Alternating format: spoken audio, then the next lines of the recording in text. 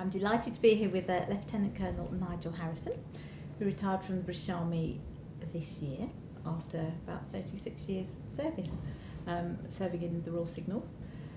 And I understand that you've operated in every continent apart from Antarctica and 37 countries, and in 1991 were awarded an MBE for your services liberating Kuwait in the First Gulf War.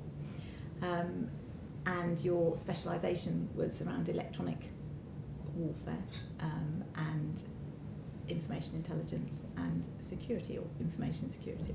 So was going into the military, going into the forces, something you always wanted to do? Did it happen sort of later in your childhood? It was actually a fairly simple decision quite later in the school time, but before I went off to university.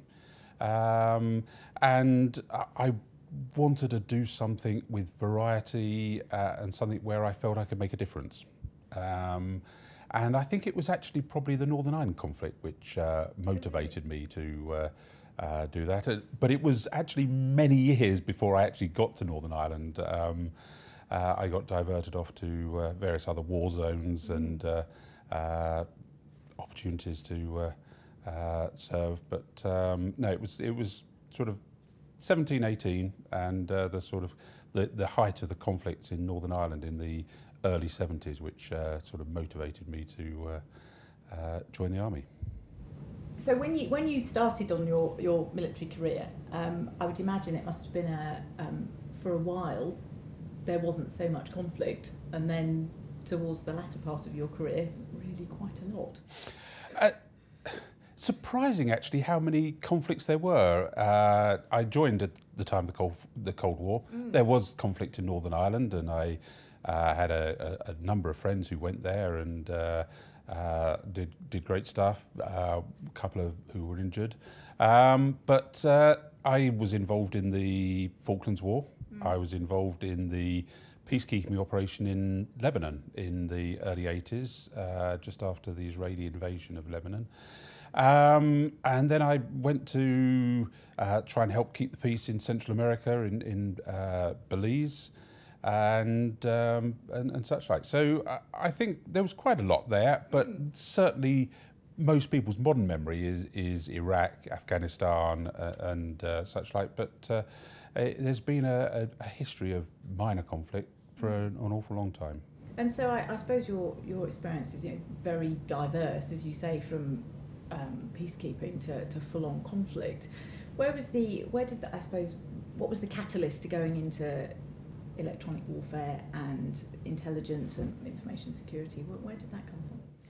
I think I was attracted to electronic warfare and the modern equivalents of cybersecurity, information warfare, and such like, because it's a cat and mouse game which has been there hidden mainly from public view forever. It's something that happens in peacetime. It's something that happens in the work up to conflict. It's something that happens whilst you're in conflict. So there is a continuous theme there of trying to find out what the other side are up to, protecting yourself, and such like. And I think that quite motivated me from a technical aspect, and actually just from the intellectual challenge. I'm sure. And was there something specific that occurred in one of the scenarios that you were in that led you to think, actually, there's something else here, as you say, that's on a deeper level, if you like? I think it's something probably you drift into, because certainly when I joined, there wasn't much publicity and advertising about this side of military life, but it's something effectively you almost get invited into, and you complete the security questionnaires and get your high levels of vetting, and then you're sort of in the club and brought into the fold and find out an amazing hidden world of cat and mouse, as I said. Sure. You were awarded your MBE in 1991, and it was the work that you did in the liberation of Kuwait in the First World War. Was that, had you been very involved in I suppose, information security and intelligence, obviously you had prior to that, but is that where it sort of escalated, if you like, and therefore became something that you really specialise? I'd actually got involved in the whole piece of intelligence, electronic warfare and such like before Kuwait. And I was partly involved in the Kuwait conflict in that sort of area, but it was a very much broader role. And I, to some extent, feel a little bit of a fraud because I was one of the backroom workers in. But they're very important.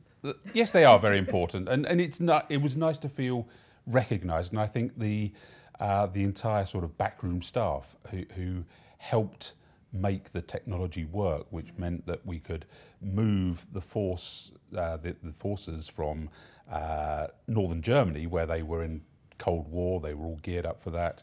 We moved them to Kuwait, and they suddenly had to work not on nice hilltops and such like in the reasonable temperatures of northwest Germany, but suddenly they had to work in the scorching heat of the desert, over vast distances, and it needed a lot of technology, and I was my job was really to corral the engineers, the research scientists and such like who made that all happen. And so presumably in quite a different way, as you say, just the extremes of temperature, the extremes of environment. Oh, absolutely, and a real big challenge, and it lasted about 8 months in the preparation period, my intensity. So nothing like the intensity of action for the people on the front line, but in trying to help make it happen. And it's all about, I think in that sense, working with a very diverse team, geographically dispersed, but building up trust and bonds with them and being able to get them to go that extra mile. And you can only do that if you've built up that trust with people and you a rapport. They trust you, you trust them, you know how much you can delegate, they know to come to you if there's any problems that need decision making. And I think it's in that sense as well, it's making timely decisions, not making them too early, because there's always we talk about the fog of war, but it's there, I think, in civilian life as well as in military, that sort of clouding of haze of what's going on, and you work out when you have to make a decision, and then you make the decision at that time.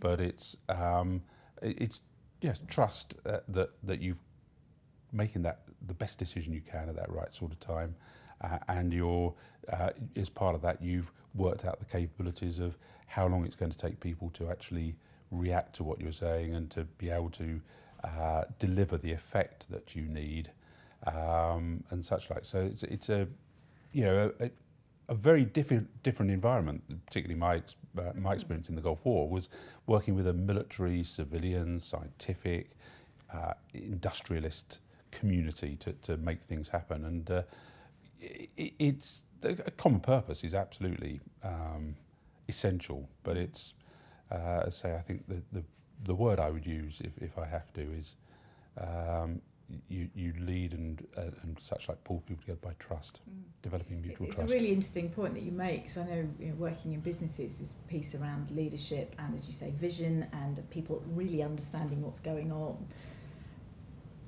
Trust is a very difficult one, and I know, we've had conversations before around the fact that when you're perhaps in a military environment, you get to know people extremely well. You live together, you eat together, you do just about everything together. So actually getting to know people perhaps takes a shorter time than maybe it does in a conventional business sense. And I wonder what you would say to people that say, we can't possibly do that. How can we get to know people as well? Because you've obviously transcended military life, working with a whole variety of people, and now very much in a different environment. Yes, there is. It is a different environment, and I've seen, particularly over the last few years, I've worked in government and very much more in a civilian environment. But again, that building bonds and trust and rapport with people, I spend a lot of time doing that. I think that's key, because when you need to call on somebody and call in that favour or get just that little bit extra out of people, if you've invested some time doing that beforehand, then that pays dividends at the time you really need it. So I think that's the same with the military and civilian life and such like. And I think it's even more needed when you're working remotely from people and you're by and large working with them in different countries, video conferencing or telephone calls, emails and such like. It's just trying to build that rapport, trying to understand where they're coming from and trying to understand, get where you're coming from across to them. And that makes it much easier when you really have to pull out the stops. And it's interesting you say that, because I know when I work in businesses, people do find it very difficult when people are remote because it takes longer. And as you say, you had to make an investment because you do have to take time to get to know people. And certainly in a remote environment, it's so much more difficult. But it's obviously something that you've got very accomplished at. Latterly, you've been an advisor to the Cabinet Office and recently set up the UK Cyber Challenge, which, as I understand it, is a great initiative to recognise talent in the UK, to bring, I suppose, young people into that environment. Did that play to those strengths around making it happen? Because obviously it's something that didn't exist before. I think it did. And the Cybersecurity Challenge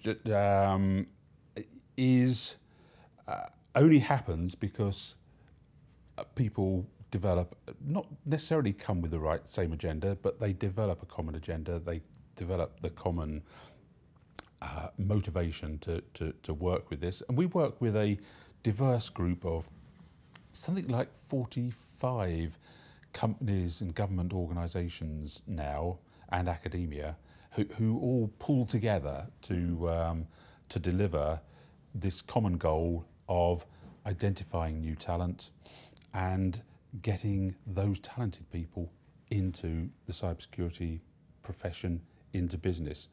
And people come to that, and maybe a large IT company commits to it. They might not see any results this particular year because actually but they've given something to it. Another company's given something to it, or a government department, and you work for a common good, and you'll build and see the end results, because you may not get that person first time around, but people move in industry, so you're just increasing that talent pool, and actually getting companies to understand what your agenda is, understand what their agenda is, and get companies to work together. But it seems to have is exactly the same as but it's the same as getting individuals to work together. For sure. And the same sort of levers come from that. There are subtle differences, but actually the corporate drive in getting company A to work with company B, to work with government department C for a common purpose. I thought it was going to be a really difficult challenge, but it's been fairly easy to do. Well, it seems to have developed phenomenal momentum since you set it up, and I think, was it 3 years? We're now in the third year of operation. Yeah. The actual numbers of people we've got into the industry is probably in about 3 figures, so not massive numbers at the moment. We've probably had several thousands play our competitions, but it's partly pump priming. It's about raising awareness. It's getting people to make decisions on what A-levels they're going to do, what university degree they're going to study, which way they're going to see their career path going. So there's a lot of it is sort of a slow burn, planting a seed, getting people thinking that way, and such like. And we won't see the real benefits in some of these cases for a long time. But it's great working with people who just not just the companies, but working with the individuals, I'm sure. young people, and actually some of them are sort of in their 30s or maybe even their 40s, and they want a career change, and they just can't find how to get through the sort of glass door, the glass wall from one career into cybersecurity. What was interesting when I was sort of looking at various websites and the information that's out there is that it's, in itself, it's quite creative and it's quite innovative. Yes, it's a competition and you have to deliver a piece of technology. However, you very much advocate that people do that in a creative and an innovative, different way. Almost whichever angle that you come at, which is not that doesn't always happen. No. And so that in itself is quite different, I think. Absolutely, and it's really great to see some of these people who come through our competitions develop and blossom as the year goes by. We run competitions which, first of all, baseline people's technical skills. So we get yes, these people are, they know the geekery, they can do the technology piece, and then we really put them under pressure, and we are trying to look for the people who can not just deliver the technology, understand about hacking techniques or whatever, but then are actually people who can work as part of a team. They can prioritise, they can react to emergency situations, unfolding situations. They can put an investment case, a business case to a senior manager in role play circumstances, and we can see them how they develop and persuade that this is really something the company has to do, and we see those people do that, and the people at the top of the pinnacle we're placing straight into jobs are really fantastic. That must be phenomenally satisfying. It is very, very satisfying, yes. You talk about pressure and the students that come through the challenge, all very well designing something, but then of course taking it into a very real world environment where you have so many other pressures adding to it. Having the military background that you have, I'm sure you've had challenging days that many of us couldn't even imagine. What sort of tips or insights would you give to people that are looking to make a change in their career or shift direction or set something up like the cyber challenge or whichever, for those days when it's hard?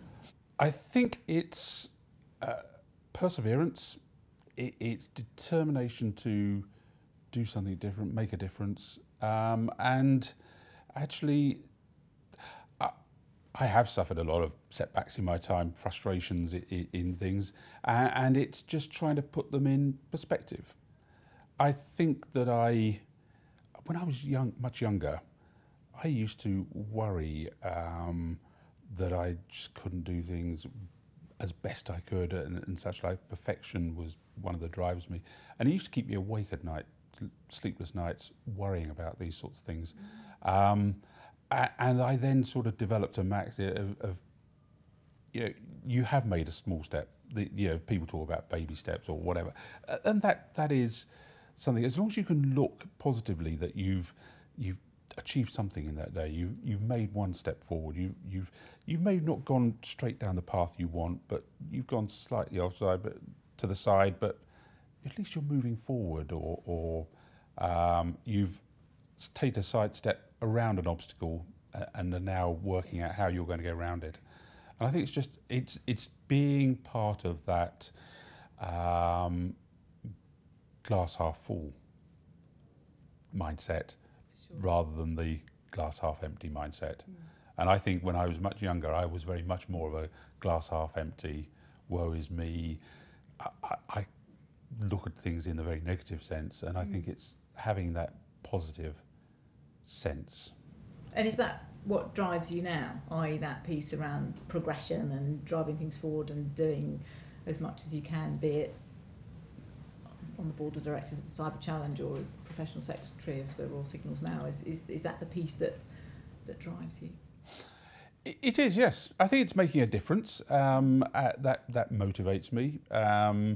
And it's having a belief in something. It's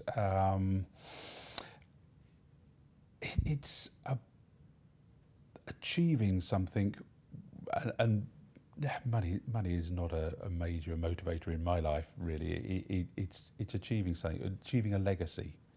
something I'm proud to look back on in whatever I do and reflect in, and to be fondly remembered, I think, is what drives me. Fondly remembered by my peers, fondly remembered hopefully by people I've helped in life, and yeah, it's perhaps trying to help instill that positive attitude in others around me.